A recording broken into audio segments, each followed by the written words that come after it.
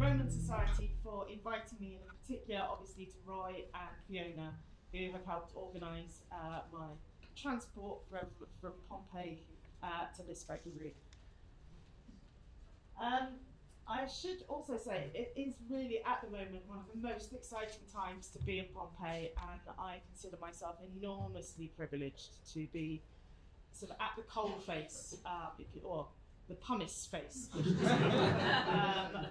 the new discoveries. And sadly, I can't tell you everything, because I can't tell you anything that we haven't published and things that are under embargo, because everybody wants a slice of what is going on. But I will tell you as much as I can, and in particular I'm going to focus on one region in Pompeii, region 9, Insula 10, which I'm guessing some of you may be familiar with in the sense that there was a big BBC documentary recently. So things might look familiar, but hopefully I will introduce you to things that maybe you haven't seen. So this is Pompeii. These are the current excavations that are going on, so you can see we are really busy. And those within the town, the majority of these are actually hugging the edge of excavated and non-excavated. So there should be an orange areas showing you that these are literally very much sort of right on the edge between, yes, the excavated and non-excavated, and this is not coincidence. The liminal area, so the area between what's excavated and not excavated, which you can see here is this sort of green scarp slope. It's very, very precarious, and in bad weather, especially under heavy rain, there is a risk of collapse. This is the situation on the Via Nola in 2010, and you can see there's no maintenance at all, there's certainly no water management, and the slopes were in sort of risk of collapsing. And in fact, we only have to remember what happened to the Scola Armaturarum on the Via dell'Abbondanza. Part of that scarp slope collapsed and took with it one of the most beautiful sort of frescoed buildings that we have. So as a sort of direct catalyst response to this, the EU then funded Pompeii, gave them 105 million euros to set up the Grande Progetto Pompeii, which was essentially there for conservation purposes and stabilisation of those scarp slopes. So you can see here the situation in 2020. It's changed. This is actually the same part of Pompeii. You can see those same walls disappearing into the section. But now they're consolidated, and there is facilities to address the hydrological situation. So when it rains, they will collapse. Now, just on the other side of that road, we have Region 9 and Insula 10, and that will be now the focus of my talk. So it's this area we're looking at, and this is that close-up. And as you can see, the unexcavated here is in orange, and the excavated you can see is like a little plan. The problem here is we have this sort of tongue of land sticking out, so you can see it too on the aerial photograph, with excavated on either side. And what the idea is to lop off that tongue and create a straight edge, because it's obviously easier to manage one straight edge than it is this kind of irregular three-sided shape. So that's pretty much what happened, and in February of last year they started excavating. This is the aerial photograph from December last year. So you can see already a lot of work has begun. When they started, the grey, it shows you the kind of the pumice, the volcanic ash that covered the building, the entire insula, I should say, which is bounded by roads. What you've got here is you've got a little foray that happened in 1888, I think. So we have a little bit of excavation, only partially excavated, and very bad documentation.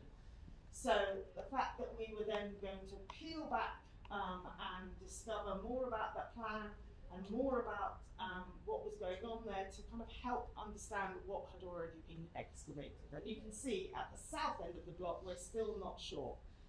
what's going on, because we hadn't actually done, and I keep saying we as if I'm digging, I'm not digging. I'm happily taking photographs, but they haven't finished sort of digging at that end, so that part of the insula is still yet to be found.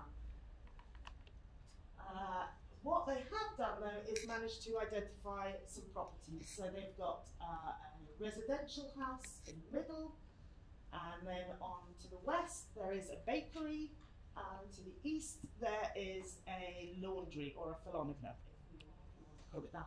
But essentially this is one large property.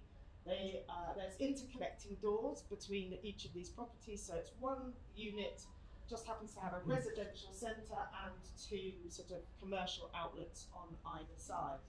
And to the south, we think so far that there is one big main house, probably with the entrance to the south where the scale bar is, and heading in that way. So it would be the road to the south, which is the entrance. So we've kind of started at the back and digging that house like that.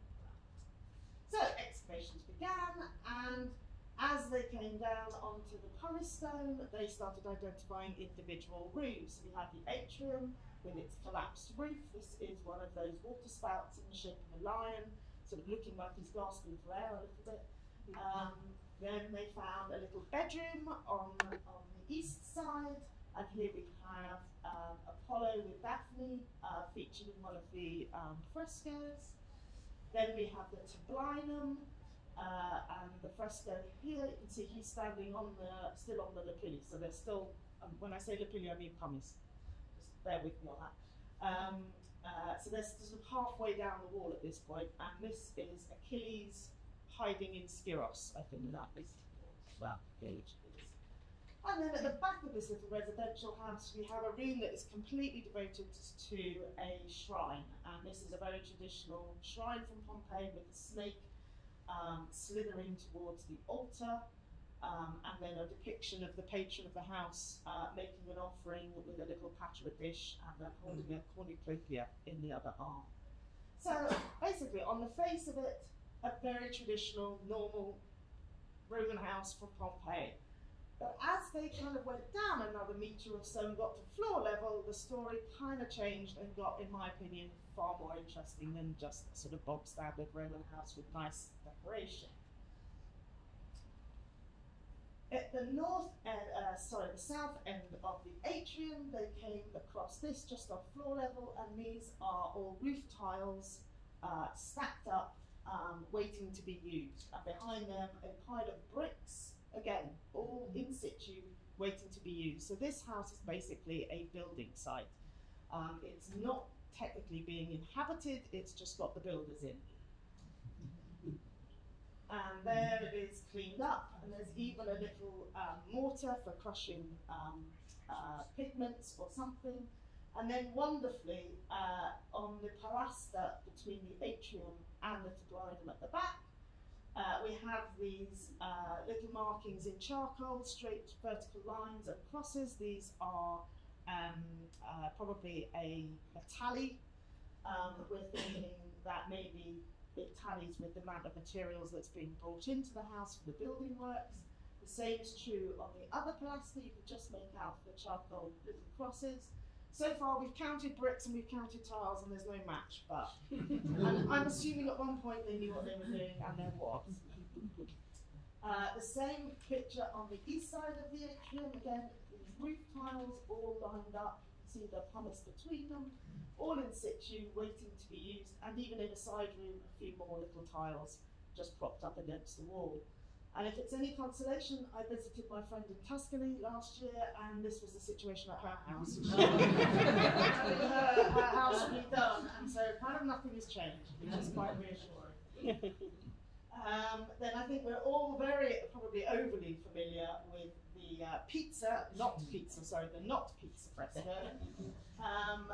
which came up, and that was on the west side of the atrium. But more interestingly, once they dug down a little bit further, they have found this situation, which looks a bit of a mess, but actually is the remnants of what seems to be a sort of processing site. So this is where they're taking the bricks that they've brought in, and they are fashioning them. They are chipping away at them to make them the right size and shape for building a wall. So you can see it's sort of a lot of little bits and pieces. What is also interesting about the pizza, not pizza fresco, is actually this side of the fresco itself, which is this white strip, which you can see is in stark contrast to the other side, which is bright red and got these ornate designs. And when we zoom in a little bit, we can see that it's actually unfinished. You can see the blobby spills of the artist, and you can see that that yellow border just stops abruptly. So this is really lovely. We've actually got the sort of the interruption of a painting being made at the time of the eruption. Also, it tells us that they worked in strips, which we knew, but this is nice confirmation that painters work from the top down in strips along the wall. So this is all waiting to be done, and obviously we never got round to finishing it. In the little bedroom, we've got these lovely frescoes which look finished. There was no building material at all, but in fact, when we look closer, in each of these panels, there's a little hole in the middle, and these holes probably used for nails to help guide the artist to make the design. And if you string them up, you can then work out your entire design. So this is a really lovely little glimpse of a process, a work in progress. This is kind of where I'm heading. So not only are we working as a work in progress, but so are the Romans. And again, I kind of love these little details of seeing sort of people at work. Moving into the tablinum, we have a series of collapsed walls, but once they were removed, the archaeologists then found these just enormous number of fragments of the ceiling plaster, and you can even see on that end there that there's the imprint of the canes that would have been on the ceiling to which the plaster would actually adhere. So we've kind of got the full story, except bits and pieces, obviously. But that didn't deter my colleagues who sit there and try and stick it back together. And I've got to say, the quality is of, one of the highest qualities we've had in Pompeii in terms of colours and decoration. The detail is stunning. This, for instance, is a little sacred scene. This is on the ceiling. This is not at eye level. This is something that they put on the ceiling. So it shows that there's a very, very high quality going on in this house. When they finished and got to floor level at the tablinum, it was looking like it was a sort of finished room with this lovely ceiling, but in fact, no, we've got a sort of 2nd century BC flooring. So potentially they were going to redo this, because what they dumped on it are these two piles of muck, if you like. The one in the background is soil mixed with lime, which was then going to become a mortar. And then in the foreground, this kind of weird shaped object is in fact where they were mixing that soil mortar with water to make it usable, but they've actually used a mat as a sort of basin to mix it. So they've got some wooden structures to support this mat. And it's kind of a makeshift project, obviously builders inventing their own system, but obviously they're in the process of actually making the wall. And in fact, we know that there's a bit of wall that's using this very water, so we can make that link. Across the atrium, we've got more type of mortars. This is a lime mortar mixed with pozzolana. Pozzolana is the local volcanic rock that they put and add to mortars to make them very hard wearing. They actually get harder with contact with water. And then in the foreground, something I've never seen before, which is raw, unused coccio pesto. Coccio pesto is the flooring, which is just crushed up bits of ceramic, and this is it waiting to be added to a mortar in order to fix the floor. And the weird shape is because there was actually an upturned bucket on the top, but obviously the bucket has disintegrated, but that's why we've got this kind of lid on the top. So you're seeing these details which are really sort of very evocative and really do kind of give you a sense of these builders at work. The water in the atrium, the impluvium was undergoing renovations as well. This was a full-on renovation system, sort of changing rooms type type work. We've got the impluvium, which was abandoned. They picked up some of the mosaic to lay a lead pipe, and then there's a little sort of the blue spigot thing is part of a fountain, so it was going to be a bit she by the time they finished. Sadly, it never did get finished. In the shrine room, it was decorated with these two stucco relief snakes, which are unique in Pompeii. We've had examples where there's one snake but never two. And as they came down, they found that, in fact, there was the last offering still on the top of the altar. And that offering contained dates and figs and pine nuts. They used pine cones as the fuel, and eggshells. And again, I'm thinking, maybe it's the builders coming together and trying to sort of, wish themselves good luck for their building works. Obviously, again, not quite enough of an offering. Gods were not happy enough. That's what it looked like when it's fully excavated. You can see the stone altar. And again, once we're down at ground level, the room changes. We think, here's a nice shrine room, but no, in fact, against the wall, next to the shrine, there are these amphora with their tops lopped off.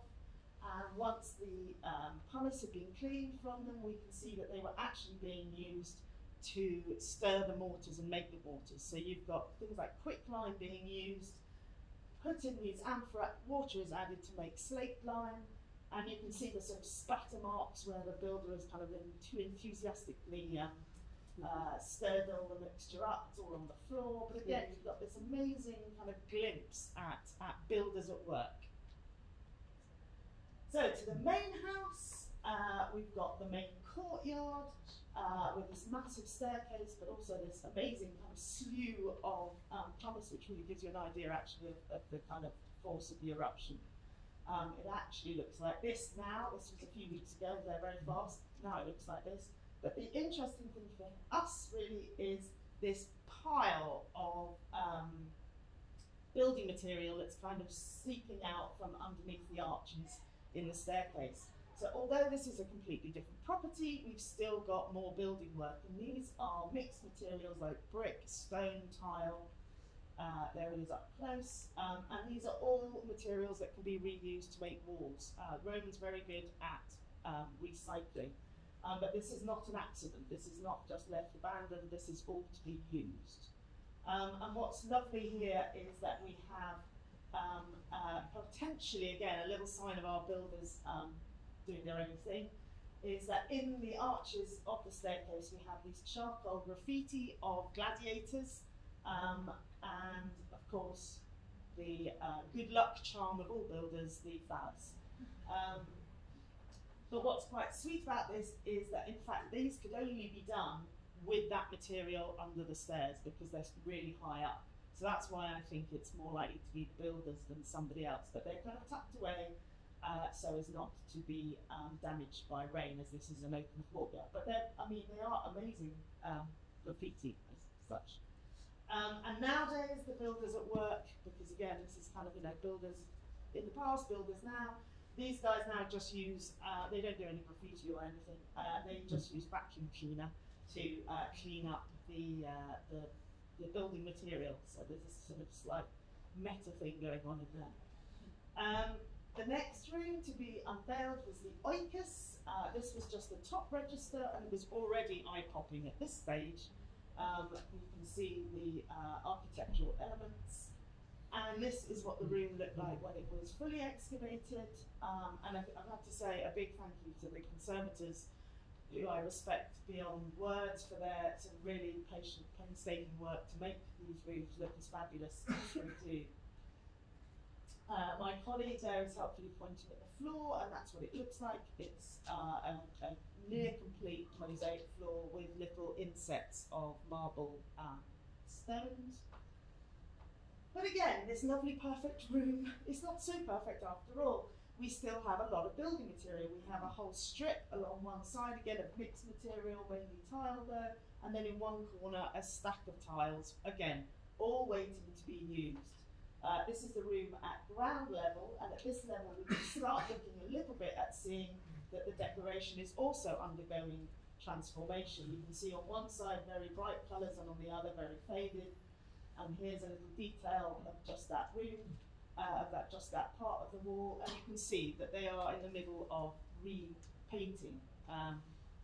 So I'd say this sort of constant sort of work, and obviously there are cowboys out there, and even in the Roman period, and this little bit of repair to a fresco is really bad. You can see the white blob, and it looks like they've taken a marker pen to just finish it off. So yeah, quality was not always high even in the Roman period. The Black Room, which I'm hoping you all saw on the BBC, which did a huge big day of celebrations for this room. This is what it looked like during excavation, so that work in progress. And then this is what the room looked like when it was completely emptied, and it is cavernous. It is a huge room with these lovely little delicate frescoes. So there's Venus, Leda and the Swan, sorry, and then Apollo with Cassandra, and these, again, probably all very familiar, some architectural details. And then we have Paris with Helena and a kind of lift-looking doll.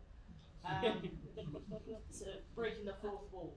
And what I quite like about this is that this one's actually got the names of the people. It's got Alexander, Paris, and Helena. And I'm wondering whether this encouraged the person who, in the same room, sort of wrote along the whiteboard. You can just make out there's some scribblings, and we're not entirely sure what it all says, but there's one part we have managed to interpret, which is hic et ubique, which means here and everywhere. And I'm hoping, I don't know what this bit says, but I really hope it's something about there's building material here. I doubt I'm right, but we'll see. But the Black Room is also not perfect. It is undergoing repairs. This is the mosaic floor in that room, and you can see they've started repairing it really badly. Again, this is cowboy stuff. They've not kept the lines, they just shoved some tessera in. And again, the redecoration of that room, this is just a sort of line where they've stopped, but they're actually in the process of repairing.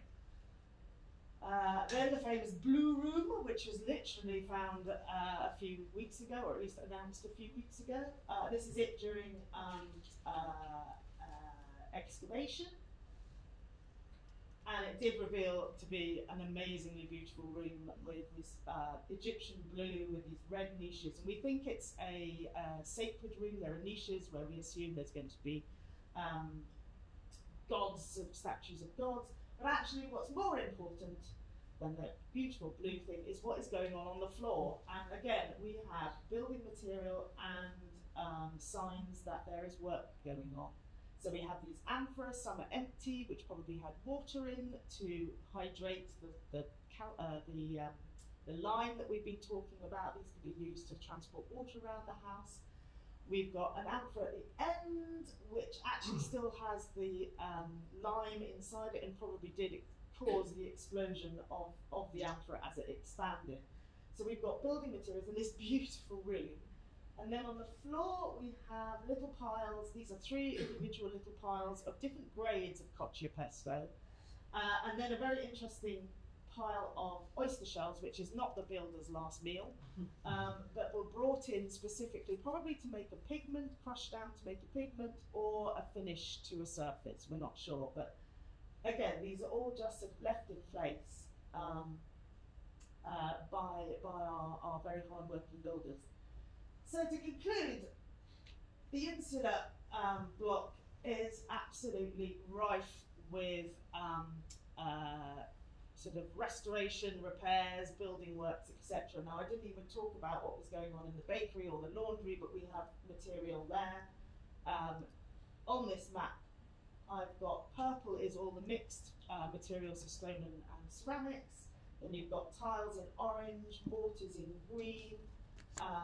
You've got blue bricks and then a little yellow pile of oysters. But you can see it's very kind of prolific.